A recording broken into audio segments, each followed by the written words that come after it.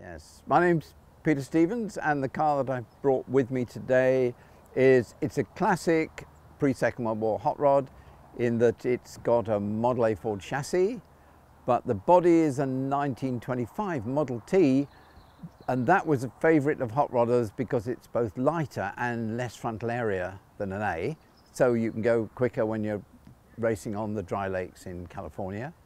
And the engine's a Model B, which is, it's derived still from the ancient Model T engine through the Model A, but the Model B, for the first time for Henry Ford, it had mildly pressurized oil system.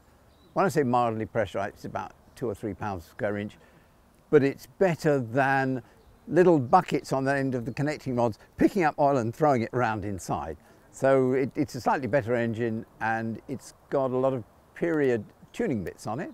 So it's got a Winfield head, which was a early 1930s cylinder head with a higher compression ratio. It's got a Thomas inlet manifold, which was another favourite thing because it took what actually were 2 of the V8 Ford carburetors. So it might be slightly over carburetted, but it was the kind of cool thing that hot rodders did. And it's got a lumpy cam, so when you start it up, it pops and bangs like a proper race car. Though it's, yeah, it's got kind of the right bits. I've had it now about 7 years. I mean, I'd had Model Ts and I'd had a Model B. Street rods are the shiny ones with aluminium wheels, but they don't represent the classic racing hot rod, which I'd always fancied. I had a single seat early dirt track racer, 1929 dirt track racer, and I had a 1930 dry lakes racer as well. And then I became very busy, and stupidly I sold both of them in the same year, and very quickly afterwards I thought, oh, what have I done, you know, because I like this stuff. And then the Vintage Hot Rod Association was formed just after I'd sold the cars, so I needed something, and I had planned to build something from scratch, and I'd assembled a bunch of bits and pieces, and I was looking for more bits. I mean, it's a funny tale because I was looking for more bits on eBay, and my computer went to ebay.com, which is America, instead of .co.uk, and I put in Model A Ford bits, and this car came up, you see, and 3 days left at the auction and nobody had bid on it, and it was kind of slightly worryingly cheap, actually. At that point you kind of have to. Well, you do, but probably so excited not paying attention. So I thought, oh, well, it ends what would have been Sunday afternoon, which is Sunday morning in America, you see. So Sunday afternoon I went to have a look, and the auction had ended the day before, but nobody had bid on it. So I emailed the bloke and said, tell you what, I'll give you the starting money. And he said, yeah, sure will. So I phoned him up, and he said, no, it's fine, it's good, you know. It had been a racer, and then I think it went to a barn and it got really quite rusty. And he'd kind of tidied it up, but it went in a container. A friend of mine was bringing a bunch of hot rod bits back from America, and it arrived at Felixstowe at the docks. We wheeled it out of the container. The first thing you do when a car comes from America is look for serious, scary spiders, because often the containers have got loads of spiders in them, and in the cars and under the dash. So I had been warned to really be rather careful and look around, make sure there weren't any tarantulas in there, which sounds funny, but it's kind of what was deemed a good idea. And when I got in, it had petrol in, the battery was charged up, and it started, you know.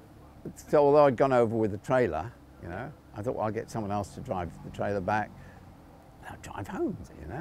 Yes, I do. I changed the engine because there was a Model A Ford engine in there which was a bit rumbly and rattly, and plainly wasn't going to last very long if I did some racing.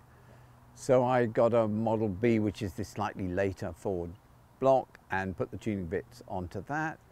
And I do beach racing. I do Pendine Sands. Pendine Sands is a flat out how fast can you go, but also Romo in Denmark, which is on the island of Romo. And Romo is interesting because there was a beach where people raced on the next island along called Fainal, and Fainal was where people like Sir Malcolm Campbell did, 167 miles an hour, a long, really firm sand beach.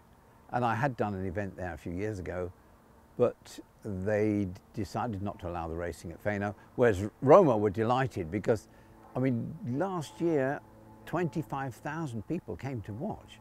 So for the area, that is enormously good.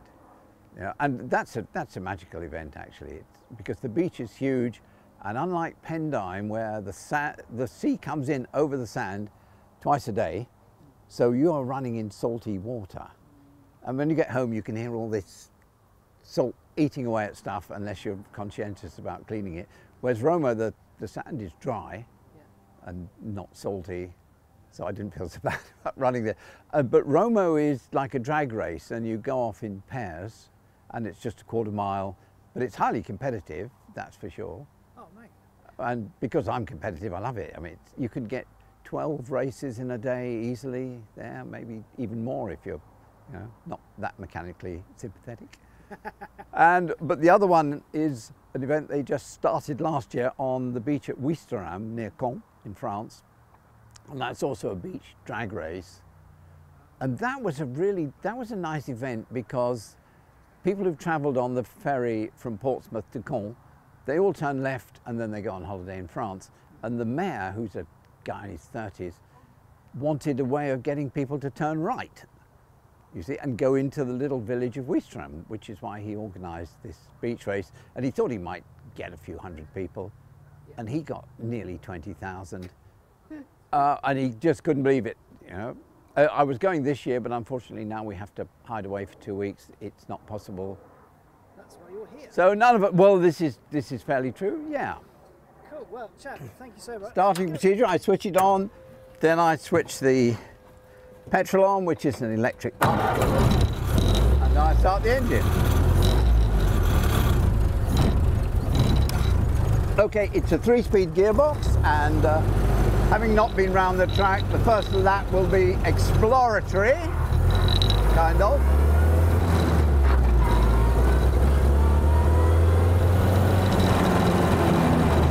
It's quite noisy, but that's part of the pleasure of the thing.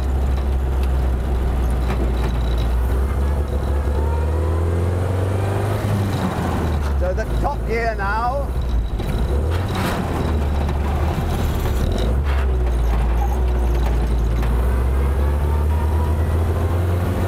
Okay, when you drive something like this, it feels like the car is alive. It's a very alive experience.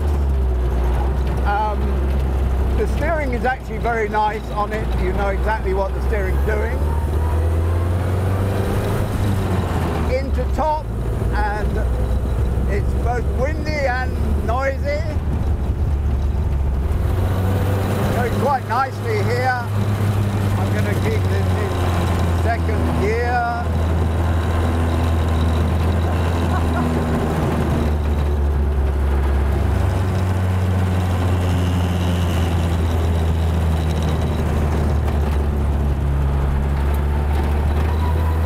This is like proper old car racing, and it makes you smile. Is the whole point of it.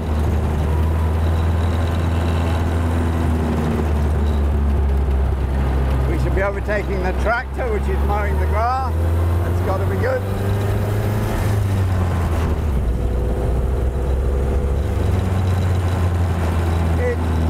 It's an interesting little circuit, this, because it's quite twisty, and it suits the fact that this motor has loads of torque, and you can do most of it just in second gear.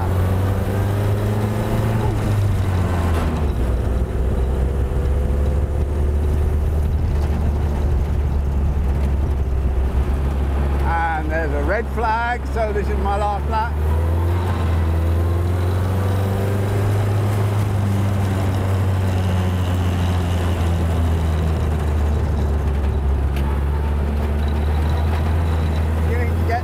Hang of the track a bit more now, but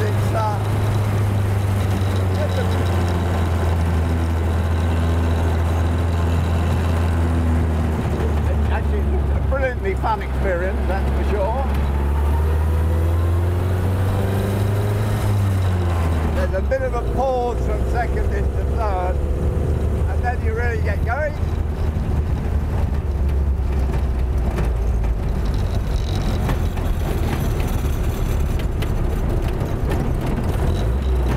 Wow, that was extremely good fun. Lots of jingling and clattering and rattling, but it's alive at the end.